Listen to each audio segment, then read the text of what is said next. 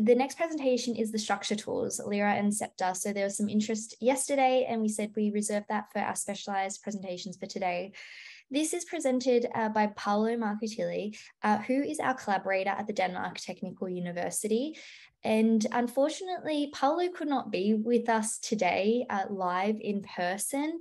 But luckily, we do have his presentation pre-recorded, and it's still very much relevant as it was at last year's workshop. So we'll be playing that for you now. Feel free to still submit some questions. There will be an opportunity to answer some of those. Bjorn is very kindly joining Marcus for the Q&A. So with that, I will share my screen now and get this playing for you. Hello, everyone. I'm Paolo. I'm from Denmark, working at DTU, Technical University of Denmark, on antibody and T-cell receptor structure mainly. And today we'll be presenting two tools that are LYRA and SCEptRe that are connected to retrieving and modeling antibody and T-cell receptor structures. You can get access to these tools by the IEDB page through those links, T-cell tools and B-cell tools. Here they are. And I will start talking about SCEptRe. The main idea is that we are starting to have quite a large number of T-cell and B-cell receptor structures available. And the first tool that I will be presenting, that it's SCEptRe, it's a tool that is used to retrieve and filter these experimental structures. Why we need to do that? So first of all, very often these kind of resources, the main database that we use to get access to short structures is the PDB, is the Protein Data Bank, are updated with a very high frequency. So we want to get databases that are, or data sets that are updated in an easy way. But also we want to get some control over the structures that we retrieve. So we want to have a given quality of the structure. We want to be able to get structures of different antibodies and T-cell receptors, and that's why we need tools to automatically retrieve those structures. And the way we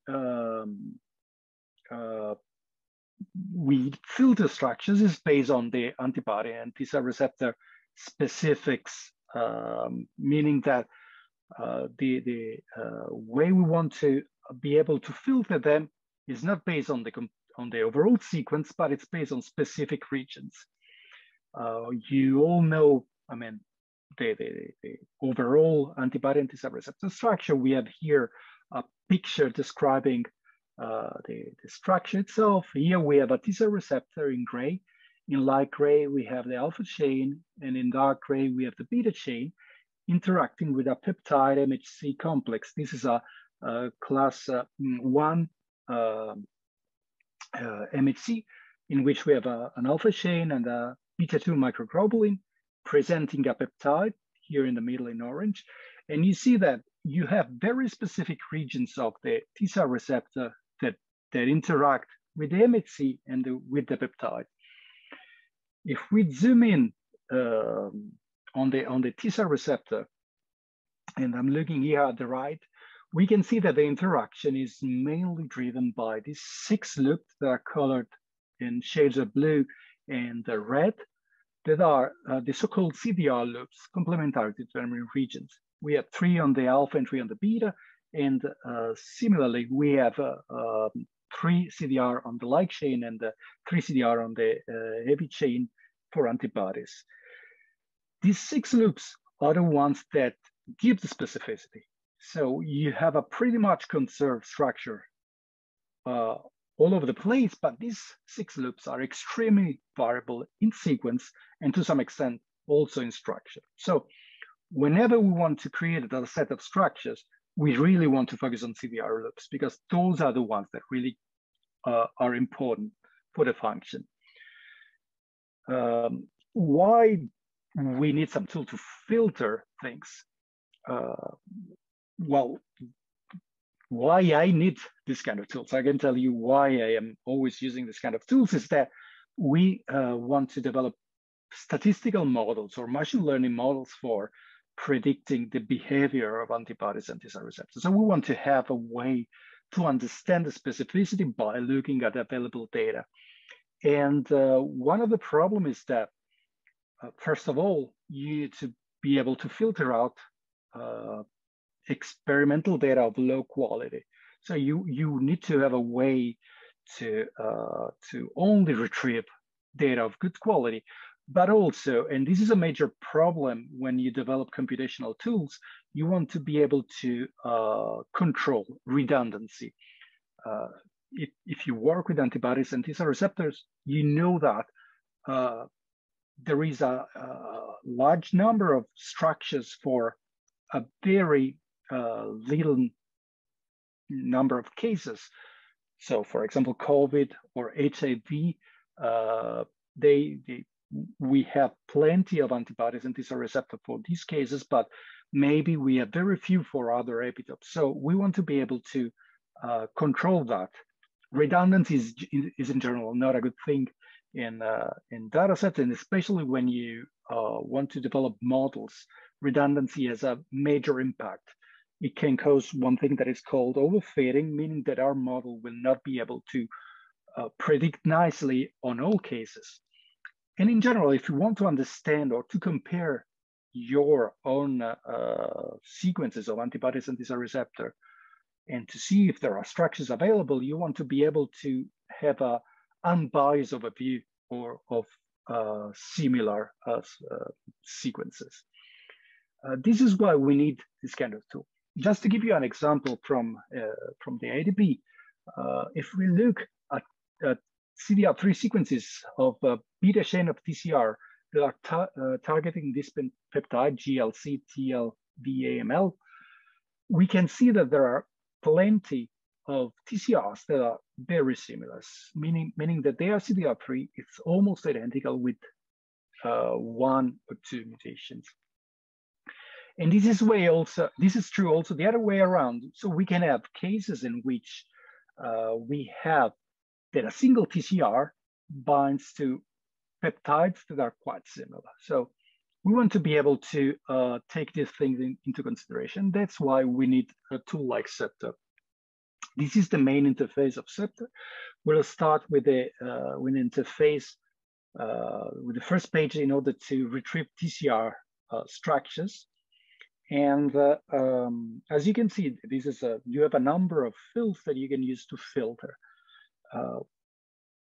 And the main idea is that, as I was mentioning, you have two main goals: to keep a given level of quality for your structures, and to be sure that you don't have a bias in your data sets to keep a given level of redundancy.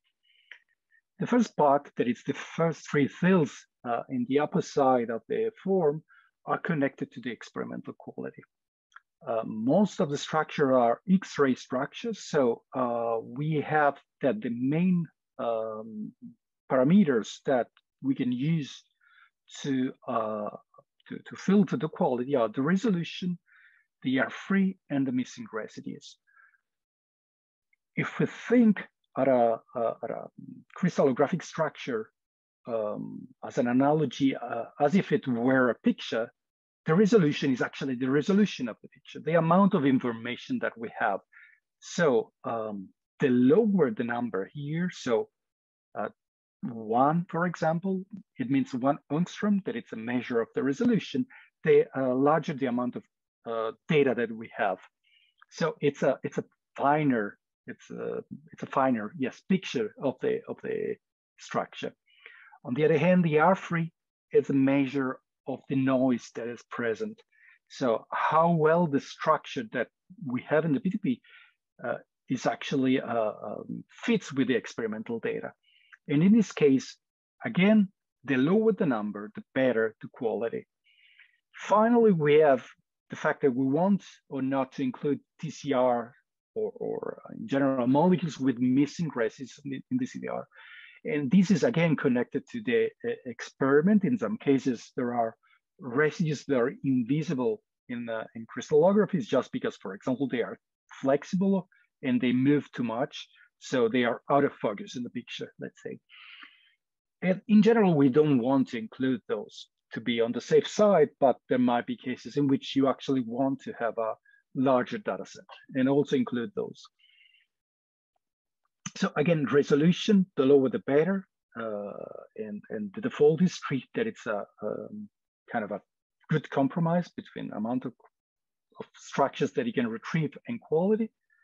They are free, the lower the better, and the missing residues. The second part is about the type of molecule that you want to retrieve. And you have the first drop-down menu that allows you to select between peptidic epitopes and non-peptidic. The vast majority, of course, are peptides, the type of epitopes that most of the classical MHC bind. But of course, there are also a few structures of non-peptidic epitopes. If you select peptidic, then you have the option to filter on the peptide itself. You can filter on the length of the epitope. You can filter on the redundancy, so you can kind of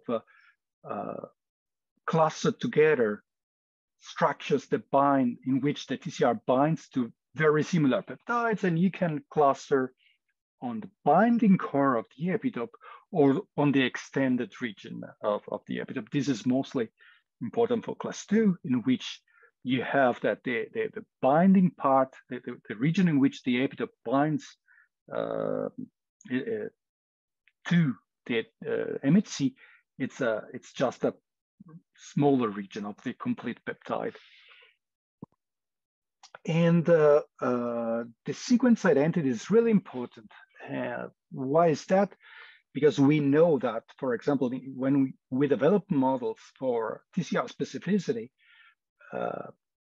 those models are usually quite good at predicting specificity to peptides that are very similar or identical to the peptides that we have in dataset. And they are less good when we move farther from that. So it's a good way to understand the data that we're looking at and how well we can have rules or analysis that generalize to many different peptides. Finally, you can also filter on the organism, that it's the source organism and the type of MHC, class 1 or class 2. Then you press submit and you have an output page that is like this, in which you have plenty of information. And this is a kind of type of table that you have seen several times. The specificity here is that since you can cluster by identity, the first column that it's named cluster is giving you an identifier of a number of structures that fit with the criteria that you have selected. So in these cases, you have a cluster ID that it starts with a first number that is connected to the epitope. Then you have two numbers that are connected to the alpha and beta chain. And then you have finally some numbers that are, or numbers and letters that are connected to the MHC. And as you can see, for example, in this case, you have 4, and 4 is connected to the epitope that is GIL. Then you have A1, B1 connected to the alpha and beta chain of the TCR. And then you have A1 that is connected to the MHC. If you filter the epitope at lower sequence identity, several different peptides will fall into a single cluster.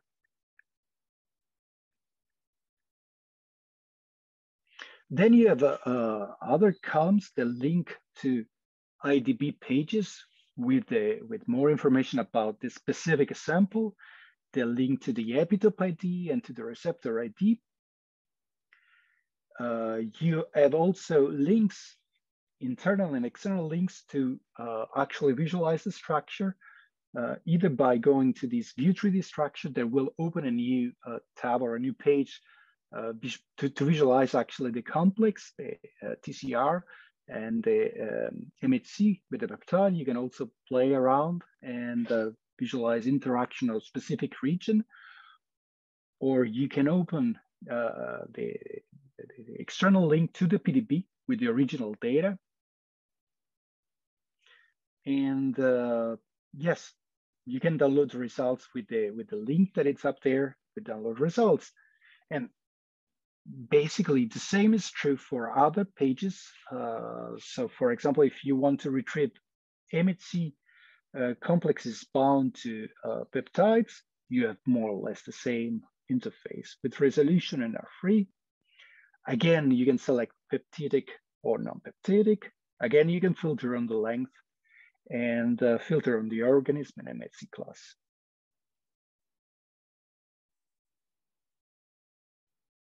And the output page is more or less the same. In this case, we don't have information about the TCR because you might have structures in which the peptide is bound to the MHC, but there's no TCR in the complex.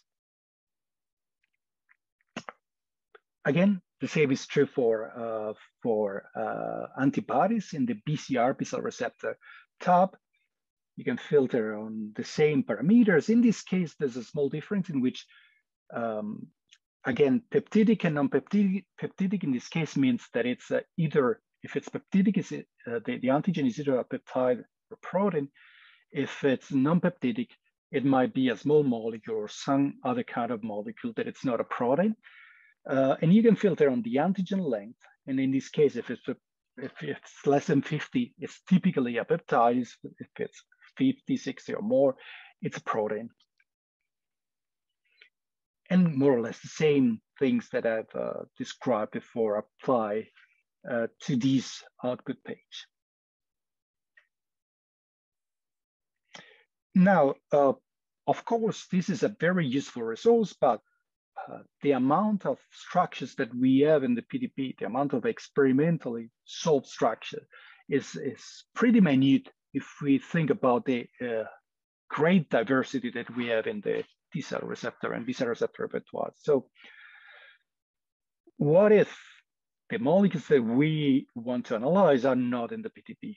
And just to give you an idea, we have at the current time approximately 2,500 antibody structures and probably a few hundred, 300 or 400 T-cell receptor structures. If you think about the diversity you can generate in a repertoire, this is a very minute number of structures. Does this mean that if there's no structure available, I mean, we cannot include structure analysis in our work? This is not the case because luckily we have very accurate tools to predict the structure of T-cell receptor and B-cell receptor. And this is the other tool that I'm going to present, that is LYRA.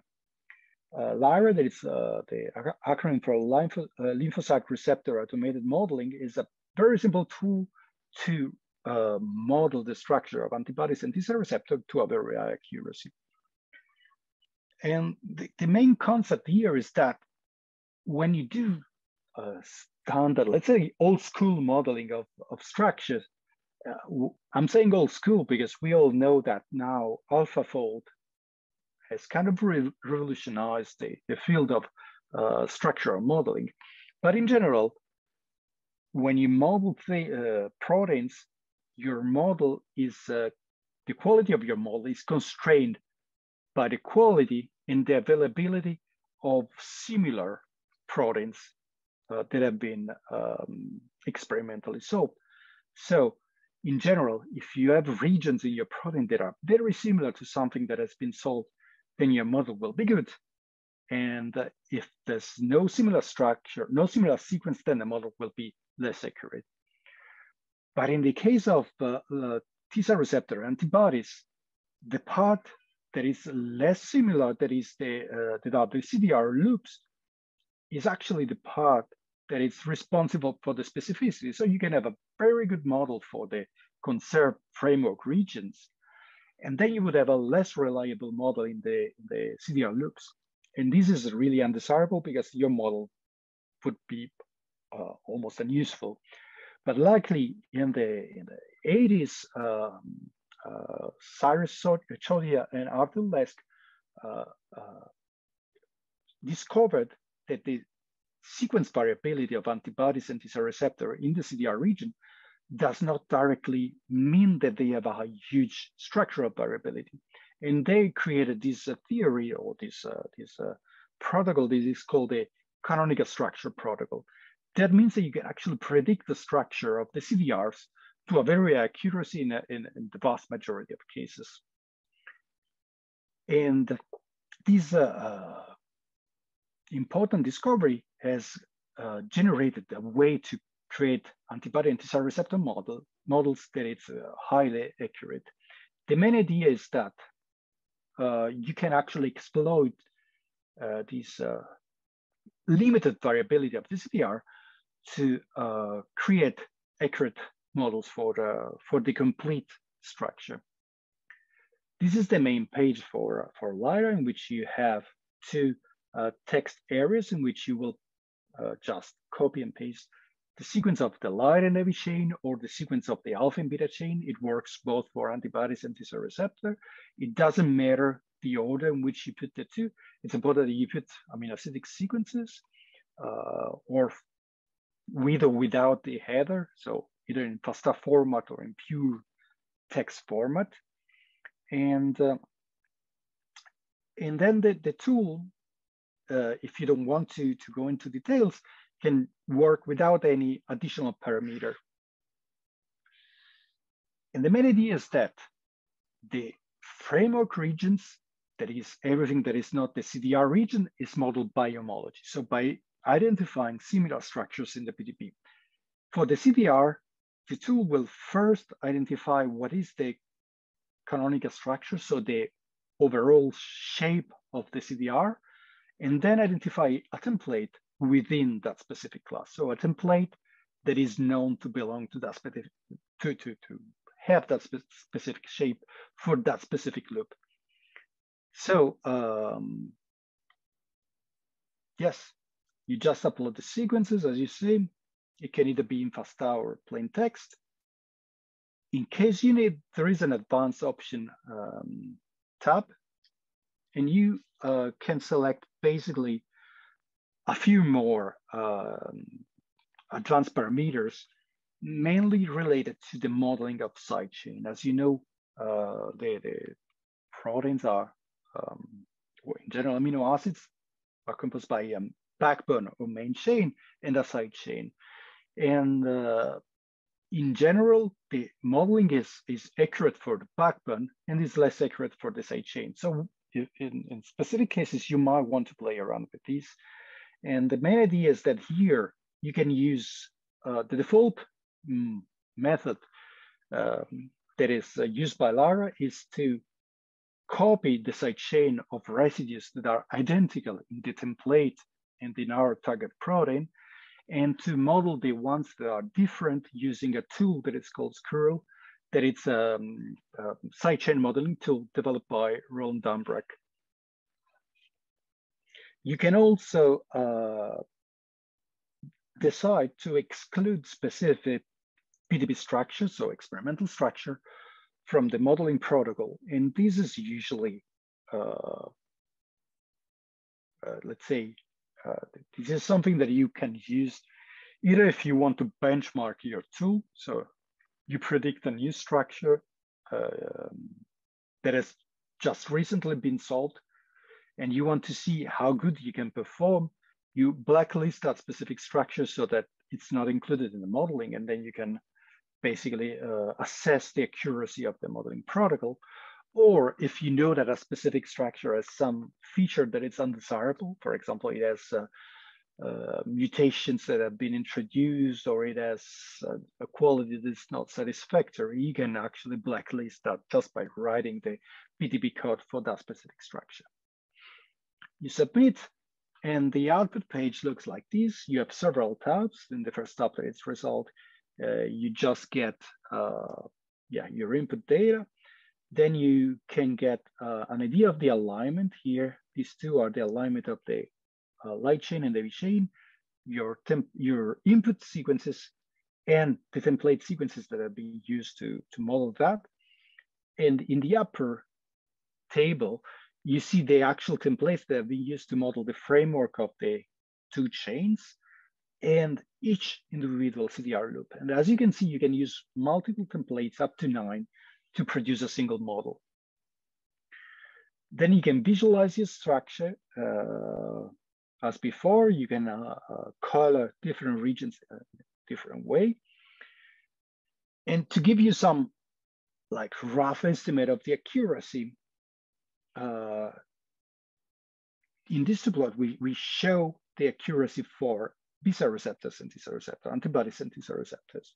For antibodies, each column is representing a different region, L1, L2, L3, all the loops and the framework. And here is the average accuracy, the average error-density, meaning how far away is the predicted model to the real structure. This is done in a blind assessment in which the specific structure has been removed and then predicted using all the rest of the data. And as a general assessment, you can see that you get an accuracy of the overall framework that is less than 1 angstrom. And for each loop in general, that it's below or approximately 1 angstrom.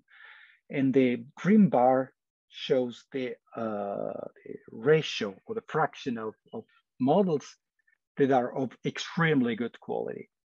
And then up to red, in which you have red and black, that are poor and very poor quality. And you see that basically around 80–90% of the structure are of very good quality, and the green region is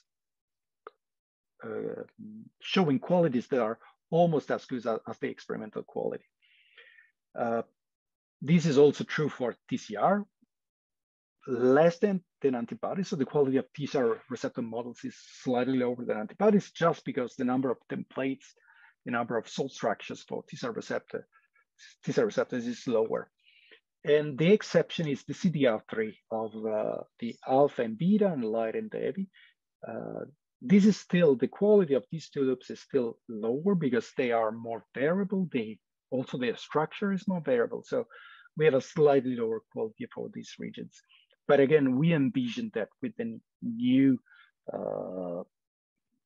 tools that are available to model structure, like AlphaFold and other tools connected to these deep learning methods, the numbers, the accuracy of the H3 or CDR3 in general will increase in the next few years. Why is this important? And I'll quickly give you, let's say, an overview of what you can use this for. We have also developed a DTU tools to predict the structure of complete T-cell receptor peptide MHC complexes, and we have shown that one can actually use these models to improve the prediction of specificity for T-cell receptor.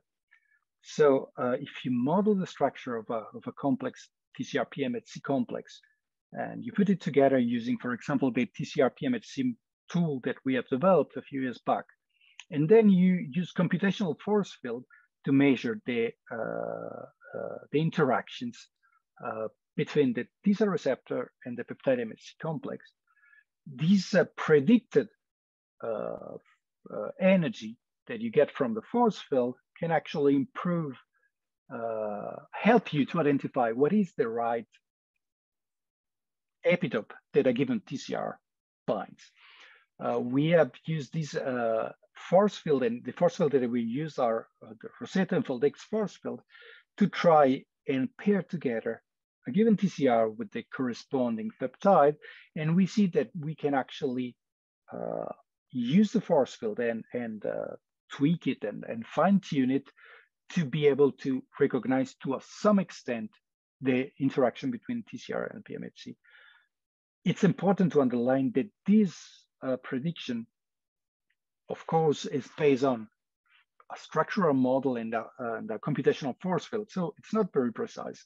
But the good thing is that if we use this as a extra information to identify, for example, which TCR binds to a given peptide,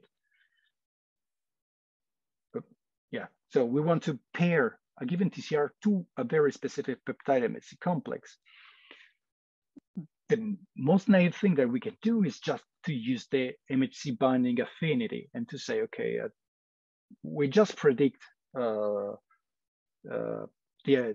specificity based on the MHC peptide binding alone. And in general, we get good results because the MHC is actually the MHC binding is the most discriminative part of everything. But if you also include the information about the binding energy between the TCR and the PMHC, you can actually slightly improve the prediction. So here on the left, we are only using information about the TCR binding from the models that we generated. On the right, we're only using MHC binding. If we mix the two, we can improve the performance. And this has been kind of included in different pipelines. For example, in pipelines for rational epitope discovery or to design antibodies, therapeutic antibodies and T-cell receptor. And the main idea is that you can use these to generate models, to analyze the interaction, and then to propose mutations to the antibody or to the T-cell receptor to increase the affinity, to perform experiments, and then in a iterative way to improve your molecules. So to sum it up, I presented today these two tools, SCEptRe that gives you access to PDB structures, to experimentally solved structures of B-cell receptor and T-cell receptor, and allows you to create customized data set with a given quality and given redundancy. And then LYRA, that it's a tool that you can use to model T-cell receptor and B-cell receptor with a high accuracy, and this can be used to perform a large number of downstream analysis. And that being said, yeah, I finished with my presentation, and I leave the word to Nina. At this point, I would like to re-invite Marcus to the virtual stage to start tackling some questions. And I'd also like to invite Bjorn, who will be covering the structure tools questions on behalf of Paolo. Marcus, would you like to take the first question? Yes. So first question is from Mauricio. So is there any curation before retrieving the 3D models from AlphaFold protein structure database? It's been discussed. Some of the models from this database are not good, probably because of the low coverage with experimentally determined structure. And this is a really good question. Thanks for asking that. But yeah, there's no curation. We are doing just automatically. But I'm gonna share my screen pretty quickly so you can see. We have the label here. So I just open a epitope. There's an AlphaFold model agent for that epitope, and now you can see it's highlighted here, the epitope, but you can see the color legends here. You can see if that epitope is inside of like a better score region or like a low score. So if you suffer like if that epitope is mapping on like in origin part of the structure, it is, I would say, not take that as like a good one, because of this very low score is like it means that probably that it is wrong model that region of the protein. But yes, so well, thanks for your question. So can you change? Let me stop sharing. Can you? Oh, don't say something, Bjorn? I was just thinking you could demo how to do the downloads there as well, as you had the window share, but never mind. Oh, sorry. don't, can I go? Like, can I go? Please go. Yes, okay, sorry, okay. Go ahead. Can you change the view signal to other structures program and stickball surface? Okay, only for the if you're using the ApeTop tab. So if you click on the ApeTop, the 3D structure from the ApeTop, you can change that. But for the monomer browser and also for the essays, you cannot change. We hide that command line, that command menu, because could, for example, especially for the monomer browser, could be if you change the layout, can be messy with the response frequency coloring. So you just just disable for so the user cannot change the style of the crystal or of a folder. Good. Okay, let me do. Sure. Yeah, let me do one question from Mario Ostrovsky on the Immunome browser. How do you know what kind of response it is, T cell or antibody, or does it state this somewhere? So essentially, what the Immunome browser shows is always the result of your query. So you can query for specifically T cell responses or antibodies. You can further query for, say, only seeing things that are recognized by humans. Or you could query for antibody responses that are found to be neutralizing or so. Based on what you query, that gives you the set of epitopes that is then mapped to the antigen, and that's what's being displayed. Yeah, and it's obviously that's important to keep in mind. And also keep in mind, if you just do the entire query, you'll have antibodies and T cell responses there, and it's going to be very confusing. I mean, or very hard to interpret what that means. So yeah, so the user obviously has to know what they're doing. Okay, Mauricio, in respect to visualization of context between PMT and TCR residues, what are the cutoff being used? Can the user change the cutoff? The cutoff is any residues with the range of 4 angstrom of distancing. It is measured as like that is contact with the other residue. So this is the cutoff is 4 angstrom of distancing. Right now the user cannot change that, but SCEptRe has the option on its built-in options. They calculated that, so maybe we can like also have these options so the user can use it for calculated context from our curation system or maybe from the SCEptRe. But this is something like we need to discuss. But right now we cannot change that. We're gonna use it all what's available on IEDB. And there's one more question, Marcus. I was wondering, can you demo how to do downloads of 3D structures? I'm probably gonna need some guide because I can. Okay, so I think we might answer this later then. So I mean, the whole viewer is based on the ICN 3D system, and that has, but I also forgot how to do it.